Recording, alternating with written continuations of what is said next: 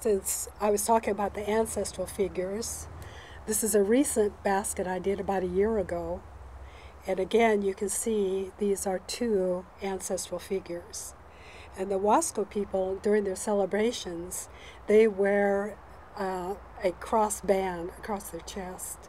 So you can always tell a Wasco person at their dances because he wears this crossband. And his companion, this woman, is pregnant. She's got a little baby. And these, as I said earlier, are ancestors.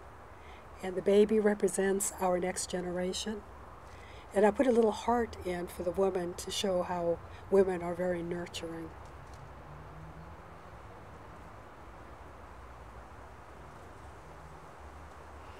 In the Columbia River, historically, we had a lot of condors. So this is the image of a condor.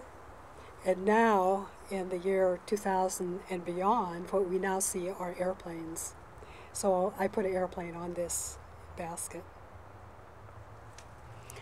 And just for fun, I created this, what I call the Yuppie Indian couple. And this represents my time in the year 2000 and beyond. So I had this fellow who's dressed up in a suit and a tie and probably has an MBA.